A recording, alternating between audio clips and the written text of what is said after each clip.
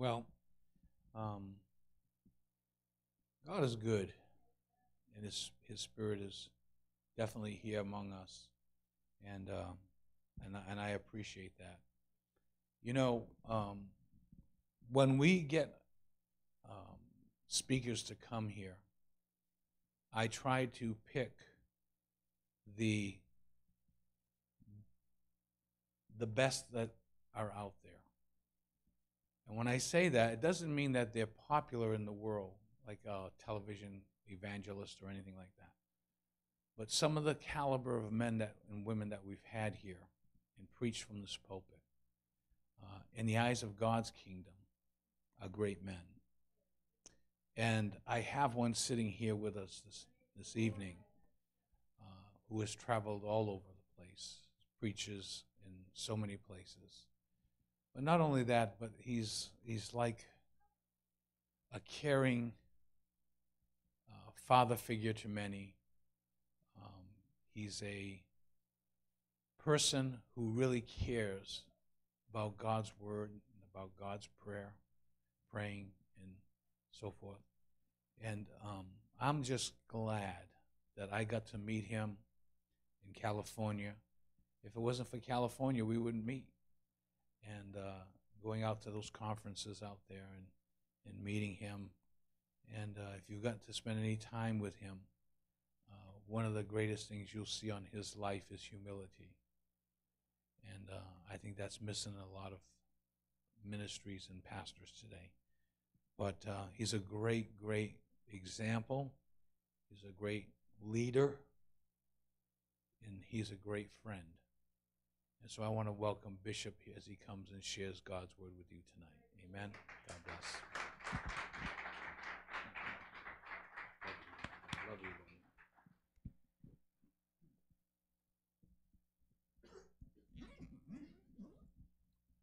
buddy. Amen.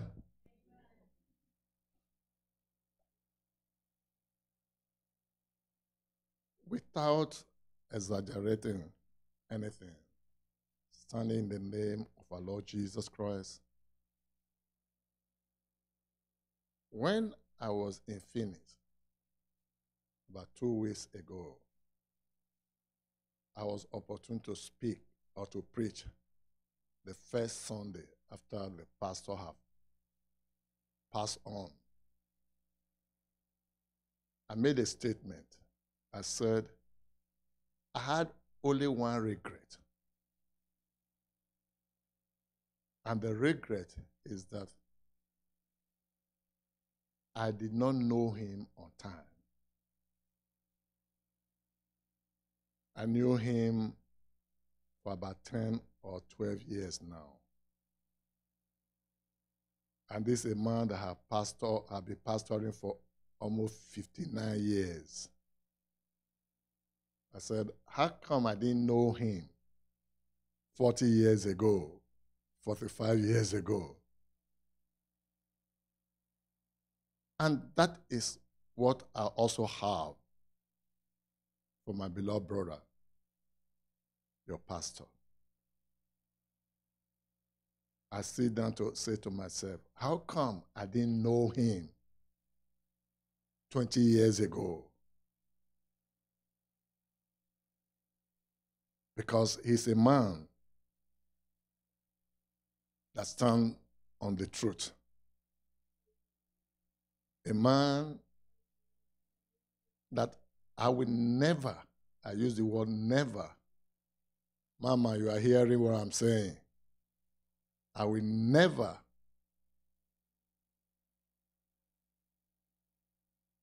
say he shouldn't come to Nigeria. We are tired of him. I would like him to be coming every year. Amen?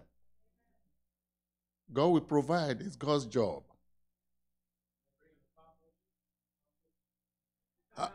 Amen? Yeah, God will do it. We will pray. God will do and bring. If you listen to news, you know that Nigeria as a nation need more teachers than preachers. If God doesn't intervene, the door to ministration of God's word will be closed in that country. But while the door is still open, we want to do everything we can to sow seed through teaching of the word of God into the heart of men and women, so that they can rise and resist any attempt that Herod spirit will want to raise in that nation. So, thank God for the life of my brother, Pastor. Thank you for who you are. And thank you for having me here. I also want to thank the church. I came last year with a burden, and that's having a car.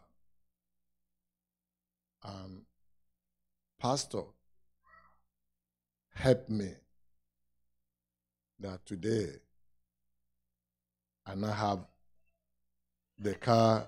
I can move from place to place without any fear of breakdown of the vehicle. So I want to thank the church. Amen. But tonight I want to talk on whom you believe in.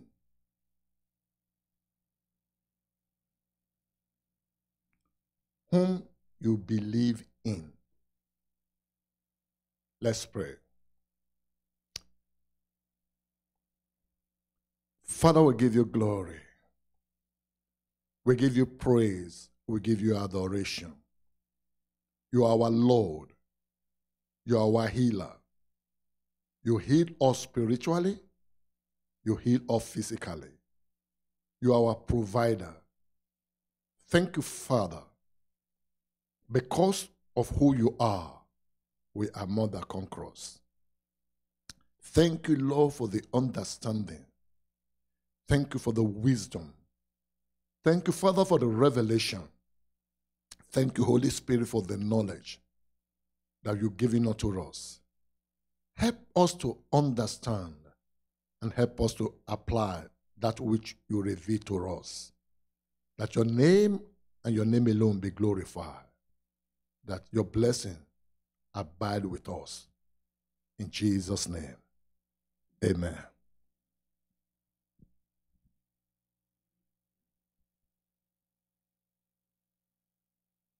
Whom you believe in.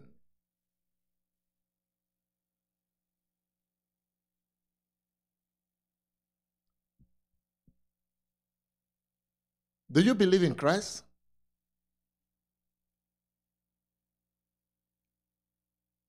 I'm going to concentrate on Christ, but there are some places I may bring in your pastor, whom you believe in.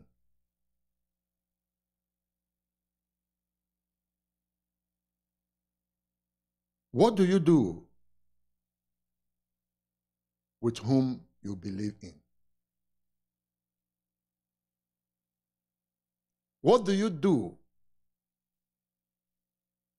with whom you believe in? What do you do for whom you believe in?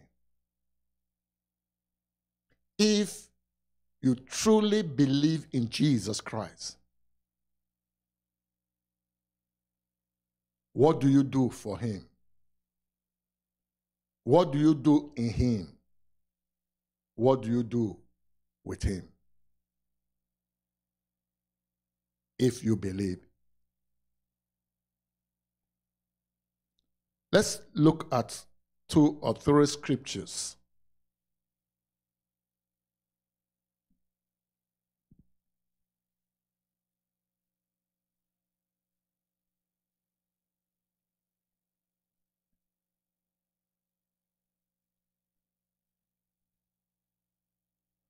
Matthew chapter 4.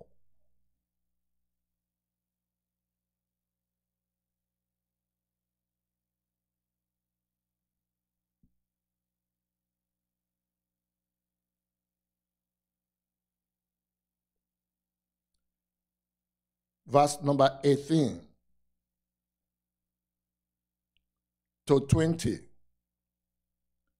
And Jesus, walking by the Sea of Galilee, saw 2 brothers, Simeon called Peter, and Andrew his brother, casting a net into the sea, for they were fishermen. Then he said to them, "Follow me, and I will make you fishers of men."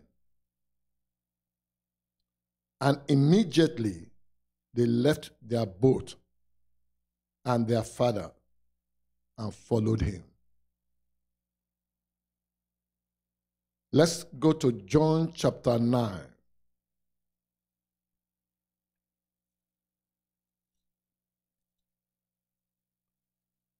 John chapter 9, verses 35. And Jesus heard that they have cast him out. And when he had found him, he said to him, "Do you believe in the Son of God?" 36. He answered and said, "Who is he, Lord, that I may believe in him?" 37. Jesus said to him, "You have both seen him, and it is he who is talking with you." 38. Then he said, "Lord, I believe," and he worshiped him. Amen?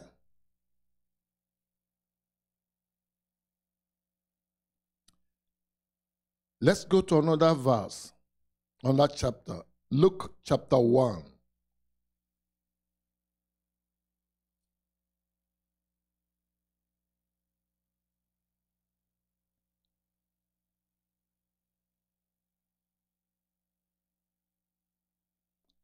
"35.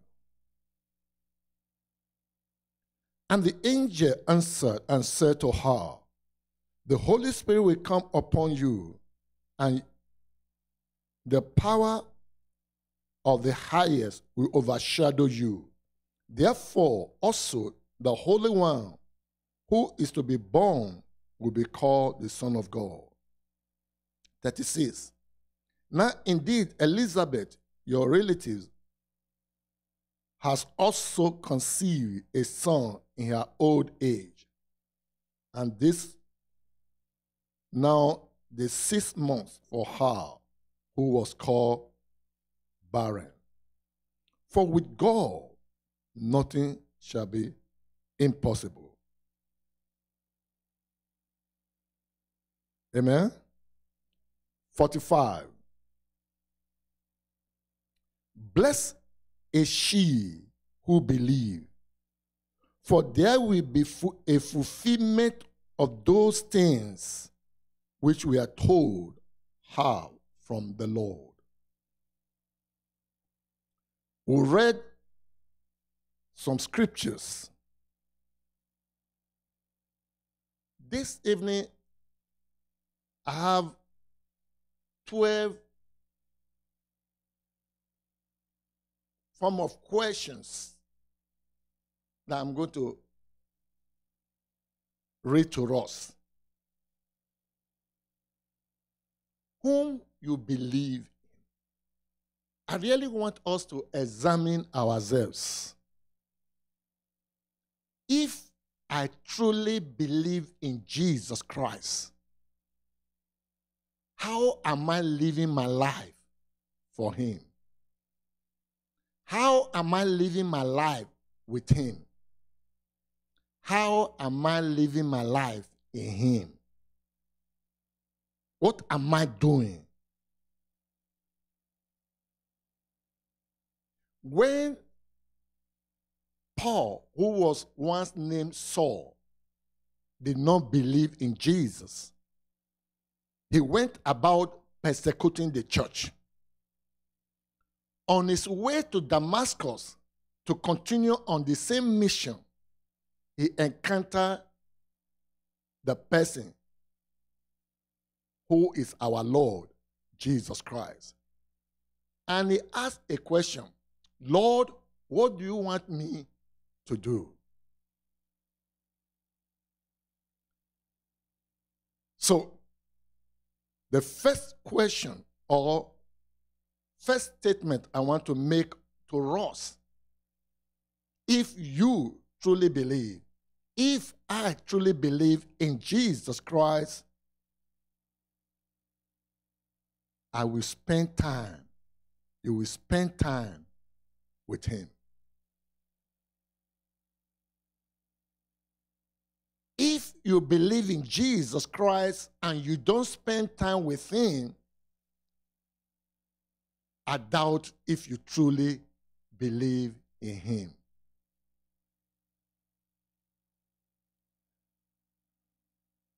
I don't know all the reasons why people divorce each other in marriages. They have different reasons. But I believe one of the reasons is couples not spending time with each other. Like you are always at job. You leave home around 6 o'clock in the morning, only to come back around 8 o'clock. And when you come back at 8 o'clock, you glue to the television. You don't give time to your wife. One day, your wife will ask, choose between me and television, or choose between me and your job. But if you want to develop a strong relationship with your wife, what do you do? Or with your husband, what do you do? Spend time. If you want to know God more and more, spend time with God.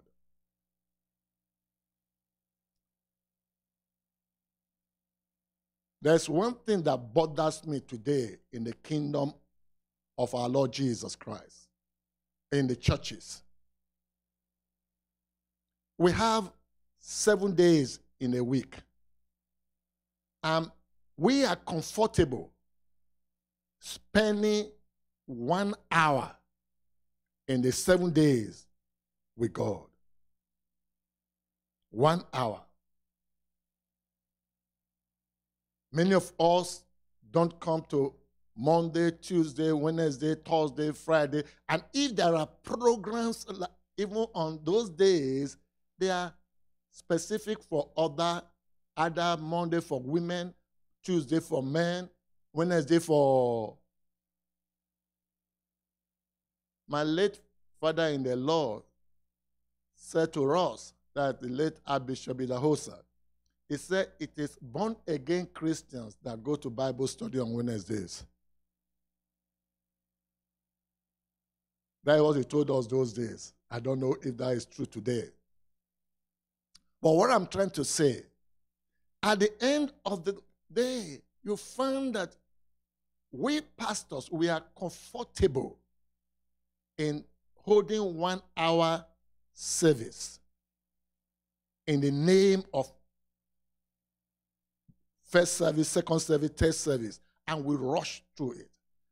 And let me tell you, this your member only spend 1 hour in a week. And how do you expect them to know who Jesus Christ is? when you don't spend time with him. If you truly believe in Jesus Christ, if you truly believe in God, you will discipline yourself to create time and fellowship with him. The more you fellowship with him, the more you know him. And the more you know him, the more the power of God manifests through you. It flows through you the more you know him. Number 2,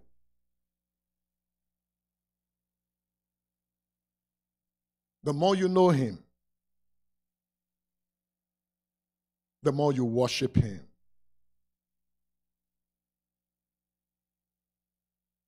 The man that was healed, when he met Jesus Christ, we read in John chapter 9, that the man, Jesus asked, do you know who he is? He said, who is he that I may believe? Jesus Christ said, I am he. And what did he do? He said, I believe. The next thing he did, it was, he worshiped him. I'm not surprised. David said, I was glad when they say unto me, let us go to the house of the Lord. If you believe in God, if you believe in Jesus Christ, you will create time to do what? To worship him, to exalt his holy name, to tell him how great, how wonderful he is, to let him know he is the King of kings, he is the Lord of lords, he is the mighty counselor. There is none like him. We worship him, give him the glory, give him the praise. Worship him. If you truly believe in him, no matter what happens, you worship him. Amen? Number 3, whom you worship, whom you believe, you are not ashamed of. Whom you believe, you are not ashamed of.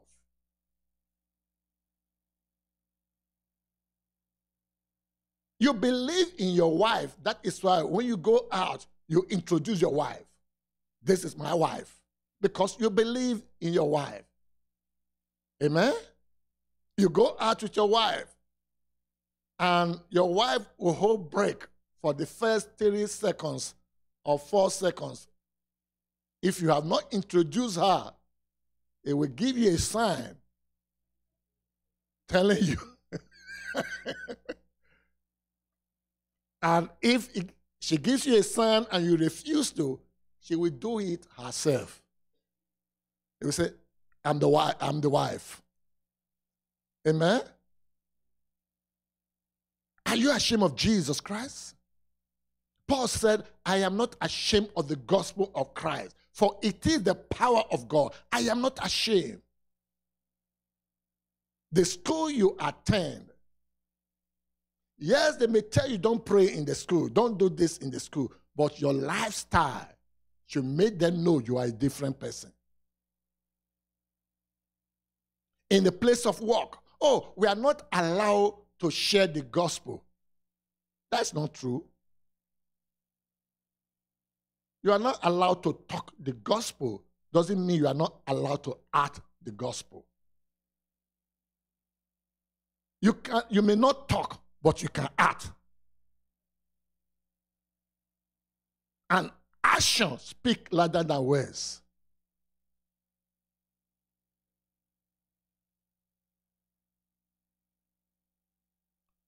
I watch a lot of movies. But do I not know that the people who are acting, they are liars? I know they are liars. Why do I say they are liars? Because that's not their true life. Is that true?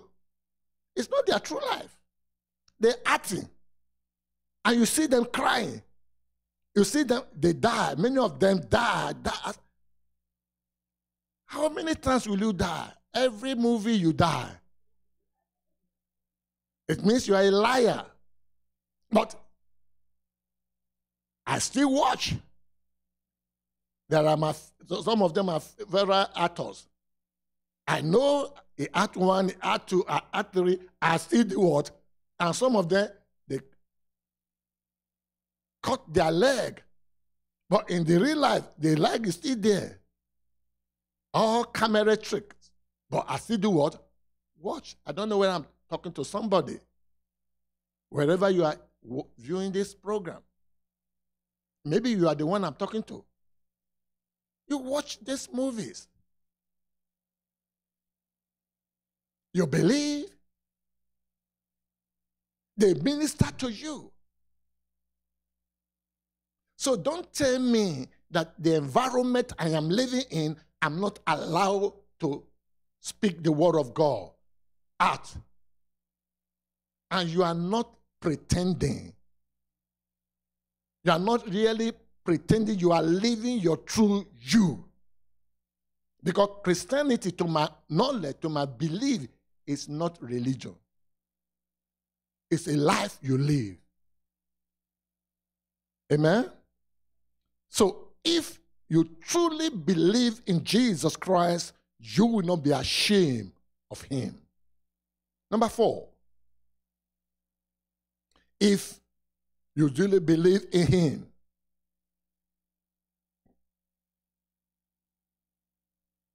you will run to him.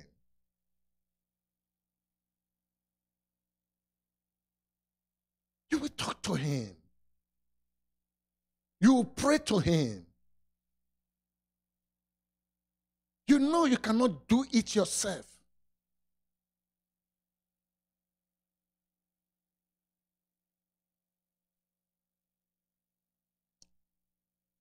I personally believe if you don't pray, it means you have a lot of pride in you. It means you believe, I don't need God. I can do it myself. But when you know that you cannot do it yourself, what do? You pray.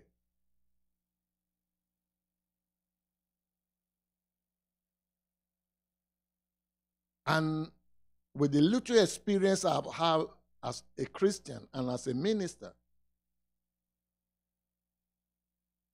many Christians struggle when it comes to prayers.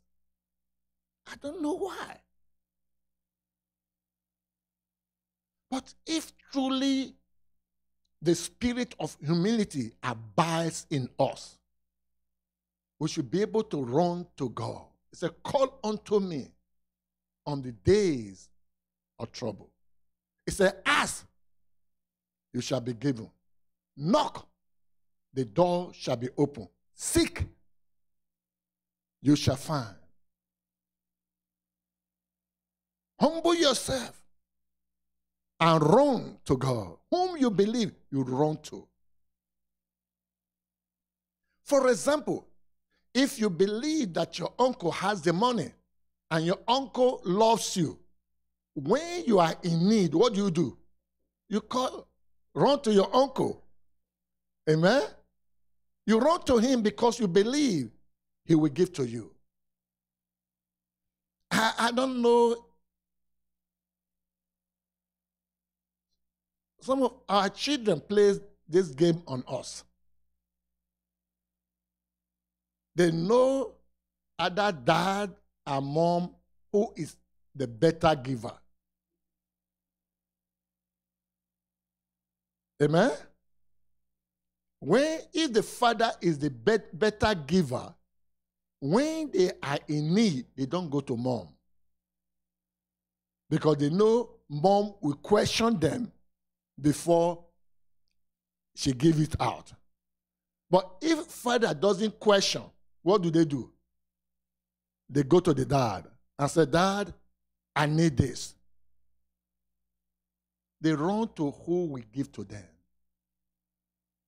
And God said he will supply our needs according to riches in glory by Christ Jesus. Amen? Whom you believe in, you run to. You believe in your pastor. What do? You run to him. You believe in your pastor, give him a call when you don't understand what is going on. So call my pastor. Why do you say call my pastor? Because you believe in him. Amen? Number what now? If you are following me. Number 5. Whom you believe in, you die for.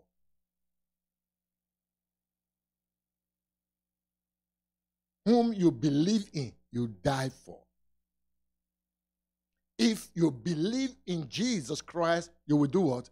Be willing to die for him. There are many ways to die. For example, you are in a place or somebody who's supposed not to talk to you. Because you have accepted Jesus Christ, this person start insulting you. And you look at him. Physically, you can squeeze him. And part of you want you to, why not squeeze him? And you say, no, I can't do that. You swallow every insult that it rain on you. What are you doing? You're proving yourself that I am dead in Christ. Nevertheless, I live. The life I live by faith in the Son of Man that loved me and died for me. I am no more living my own life. The old man is crucified. I die daily. I die to my desires that are not pleasing to God.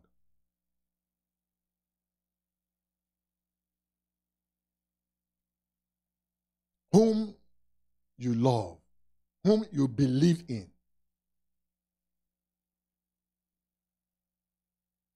You die for. Whom you believe in.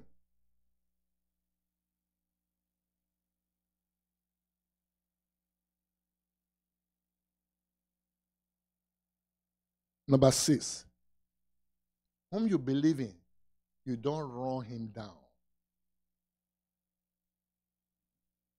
Know what I mean by run down? Don't run him down. You don't talk bad of him. You don't gossip him. You don't tear him down. Whom you believe in.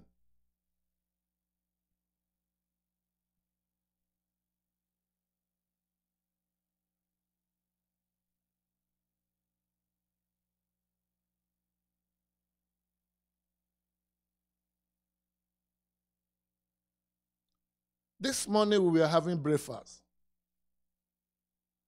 And as we were talking, my brother made a statement and said, why not introduce him to our church?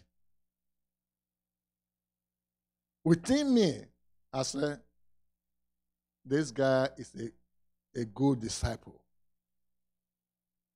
Because he believed in the church. He's not running down the church. He's promoting the church. And this evening, we are talking again. And pastor was saying, I have a big church. He made another statement. Though we are small, but we are great. I didn't make any sound, but within me, I said, yes, this is a true disciple. Because this quality that I'm making mention of, I see them in him. Whom you believe in, you don't run the person down. Amen? Number 7.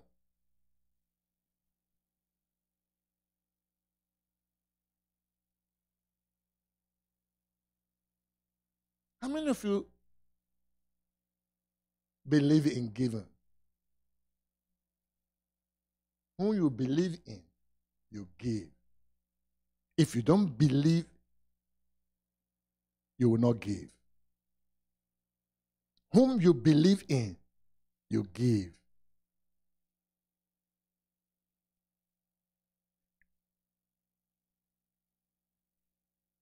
Let me come this way. God created us.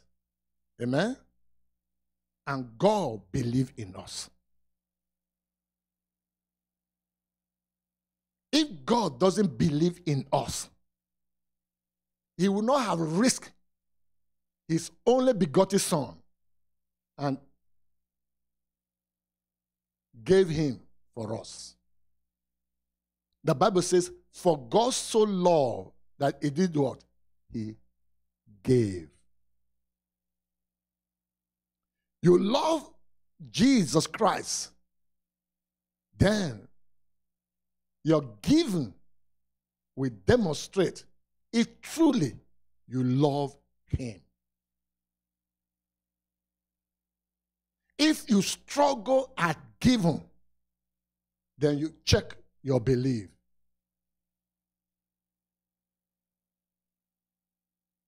Because if you believe in something, you give to it. If you don't believe in it, you struggle at giving. But when you truly believe, you give. You don't think twice because you believe. Number 9. Oh, thank you. You are really following me.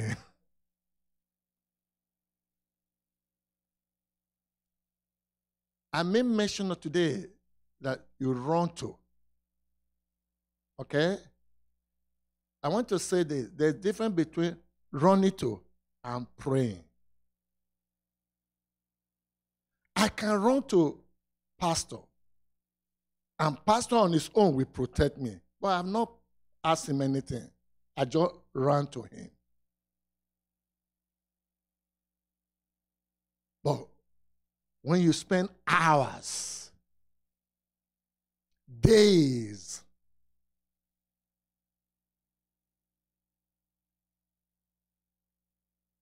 Daniel believed in the power of God. He believed in God. When he knew that the king had signed the declaration saying anybody that worship will be thrown into the lion's den, what did they do? He did not stop praying. The Bible says he went to his house. As usual, he opened his window, faced Jerusalem, did what? Pray 3 times a day. In the other occasion, the scripture says, when he discovered that the prophecy of Jeremiah, the time the 17 years have completed, what did they do? He went on his knee to pray. And the scripture tells us that when Daniel went on his knee to pray, immediately God gave the answer. But did the answer get to Daniel immediately? No. If we were Daniel, first day we didn't get the answer. Second day we did not get the answer. What will you do? You look for alternative. But because Daniel believed, he remained. He did not give up. When you believe, you don't give up your prayer points. You don't give up praying. You keep on praying because you believe. Job said, I know my Redeemer liveth. Paul said, what I have committed into his hand is protected. Do you believe? Do you believe to take what the world will call risk when everything seems to be over? It looks as you are alone, but you refuse to accept you are alone. You remain with God because you believe in him. Because you believe. Number 9, whom you believe, you honor.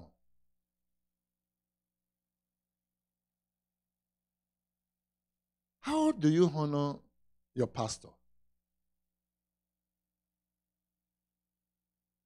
Are you sure you truly honor him? How do you honor the God that died for you when you were his enemy? When you hated him, when you were in your sin, you were doing things contrary to his command. He loved you and died for you. Now that your eyes are open, now that you know what he has done for you, how do you honor him?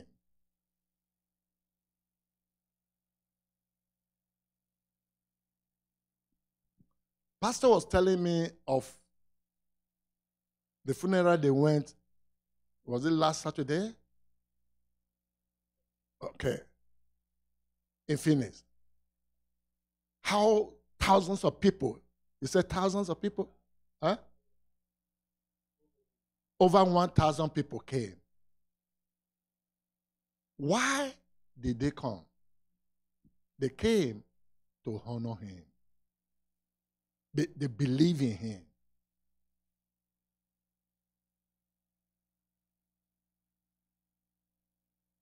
They believe in him. They honor him because they believe in him.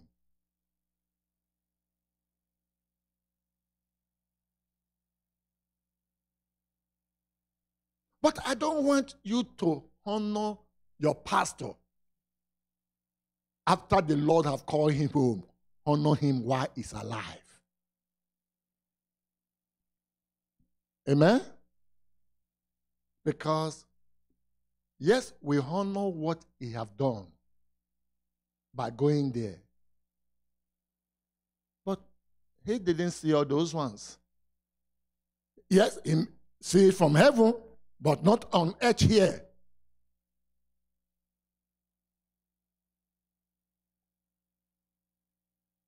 It's not a sin. Pastor, I say it. It is not a sin for church to honor you. It is not a sin.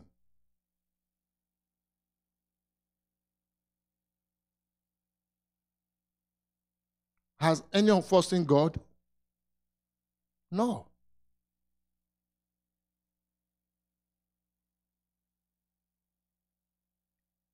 And the Bible made it clear that if we don't, I'm not saying worship, but honor him, appreciate him, let him know that you appreciate what he's doing, the sacrifice he's making. Amen? But above all,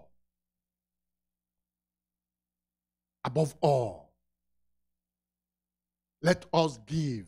If there's 200 or 300 or 5,000% honor, let's give all to our Lord Jesus Christ. I don't know about you. If not Jesus Christ, Andrew will not be here today. If not Jesus Christ, who am I?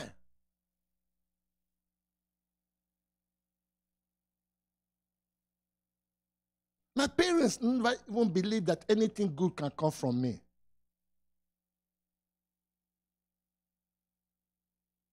But God took me. When the people around me saw nothing in me, God took me, even when I didn't know him. Even when I persecuted the church, he took me and said, son, I'm going to change you. And he transformed my life. And since he transformed my life, if I stand before God, if I say I have not failed him, I'm a liar.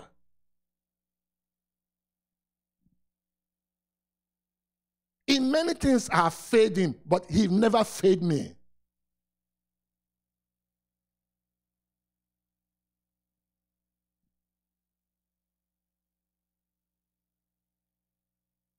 If you truly believe in him, do what? Honor him. Amen? Number 10, when you honor him, respect him. Respect his presence. I love what this church wrote by the door or as you enter. No bottled water. I have not seen the members here bringing food inside this place and start eating. I've been to places where service will be going on, people will be eating. Hold on.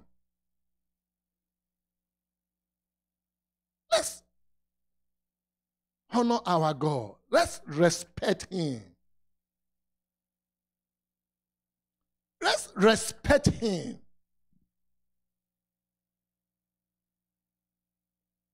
You are in the presence of God. Your phone rings.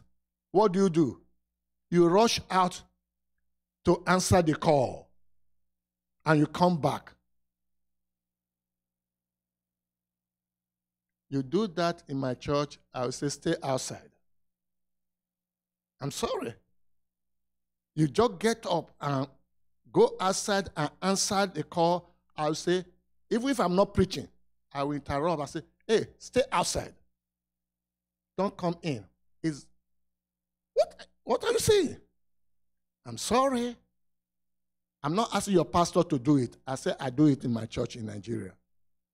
Why? Your president be talking to you and you will leave the presence of your president to go and answer call? No, will you do it? You will not do it.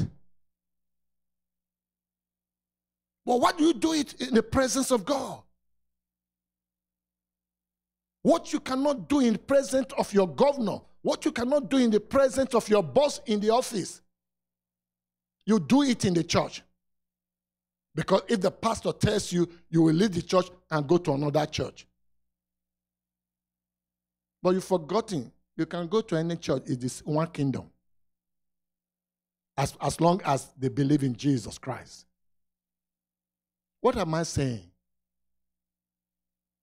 When there was no phone, were people not living? How do we solve problem? I ask myself, every Sunday, like now, today I went to look for table clock because I don't change my time. My wristwatch is Nigeria time. I don't change it. So anywhere I am, I like to have American time so that I know the time I am here and the time in Nigeria. But the question I ask myself, Andrew, when there was no telephone, how did you communicate with the church in your country? Some Sundays, I speak to the church. They put me on Skype or put on phone. The church hear me. There are some Sundays I preach. I'm in America here. I preach to them in Nigeria. But hold on. When phone was not existing, did we not exist? Let's honor God. Amen? When we are in the presence of God, let's respect Him. This is the house. This is the place we have said it is the house of God. What do? Respect the place. Honor the place. Amen? Number 11. If you believe in someone, you will advertise the person.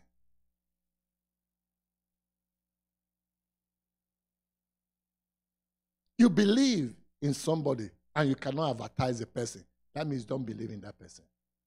You cannot tell your neighbor about Jesus Christ. It means you don't believe in Him. John chapter 2, Mary, Jesus and his disciple went for a marriage feast. And suddenly they went out of wine. Mary went to Jesus and said, they have no wine. And Jesus Christ said, woman, my time have not come. Leave me alone. You know what? Mary did not argue with Jesus Christ. Mary didn't say, don't you know I'm your mother? But what did she do? Because she knew who Jesus Christ is. She knew the problem will not be from Jesus Christ.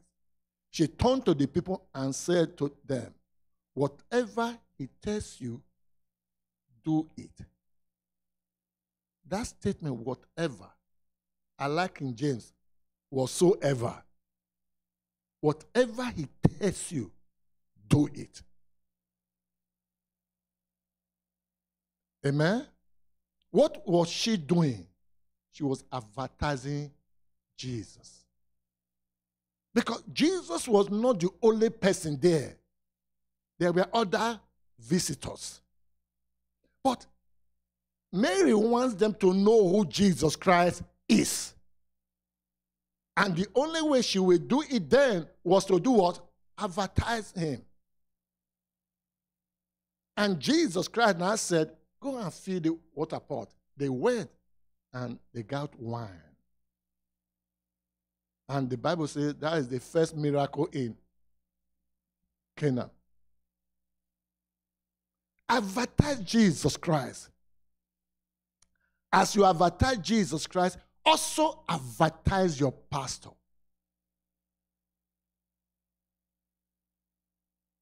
What do you mean? I say advertise your pastor. In 2 Kings chapter 5, a general was a leper man. A house girl said to her mistress, if my master will go to Israel, there is a man that will hear him, a prophet. And the king, the general didn't even believe. He went to the king. And the king tore his garment. I said, no, this man is looking for my trouble. Elisha said, send for him. Tell him to come. He came. Elisha said, go and dip or wash yourself 7 times in River Jordan. Advertise. If that house girl have not advertised Elisha, will Elisha have he? No. There is gift in your pastor. As we will say in Nigeria, your pastor is loaded. Amen? He's loaded with truth. And you shouldn't be selfish to be eating that food alone. Advertise. There is no pastor like my pastor. Amen? And when they come, he may not be ready, but because you've done it, what will happen? The Holy Ghost will come and miracle will happen.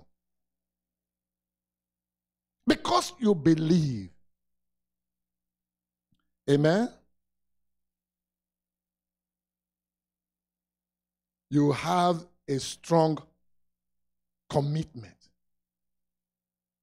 to the vision.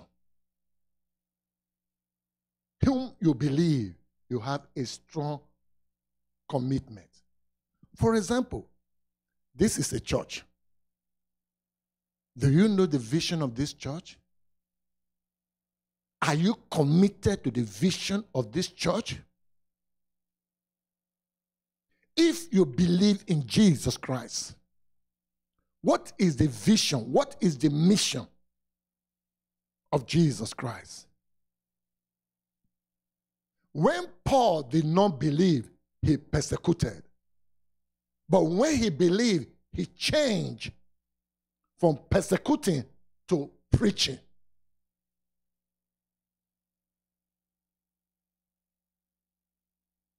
He became committed.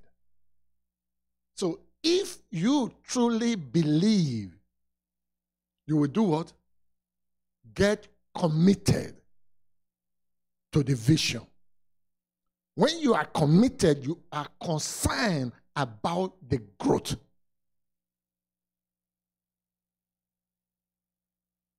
Why are we where we are? Not to criticize, not to find sin or error, but what do I do?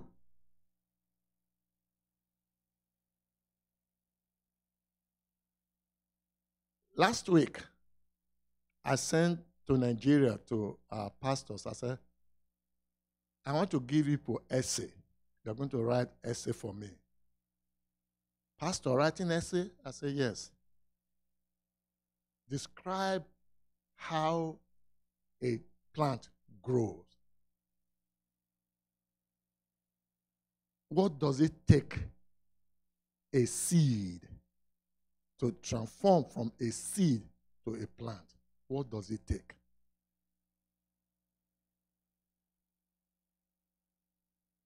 By the time you are able to describe that, then you'll be able to describe how a church grows. What it takes. If a farmer don't care for the seed will die. So church, if we believe in Jesus Christ, God expects actions from us.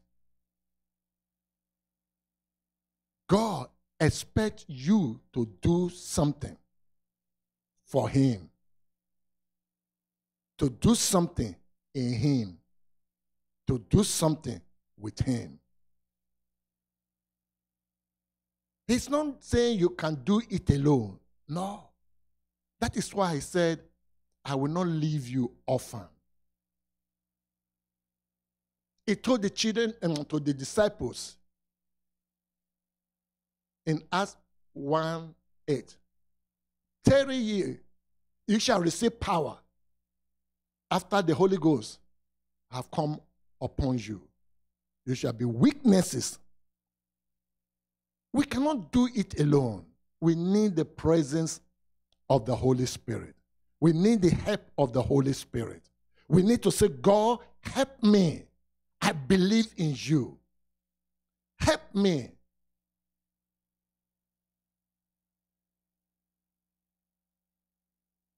If we truly surrender, because we believe, we love him, we spend time with him, we worship him, we run to him, we share the good news, we pray to him, we don't run him down, we respect him, we honor him, we give to him, our life will not be the same. God, who is always faithful, will keep us shining every day. God bless you.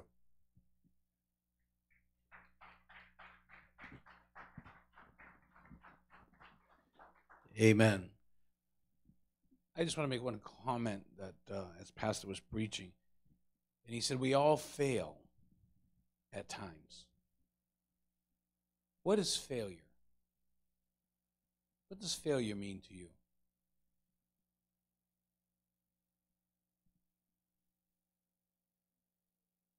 To not obey God? Okay. Anyone else? Well, just speak out what you think it is. Giving up. All right, Smarty Pants, Bob back there. Opportunity to learn. Okay.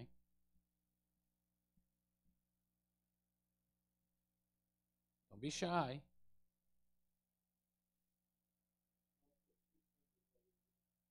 Not to achieve something that we want.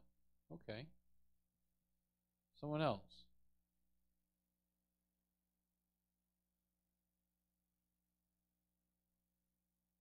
Come on. You won't fail. Mm-hmm.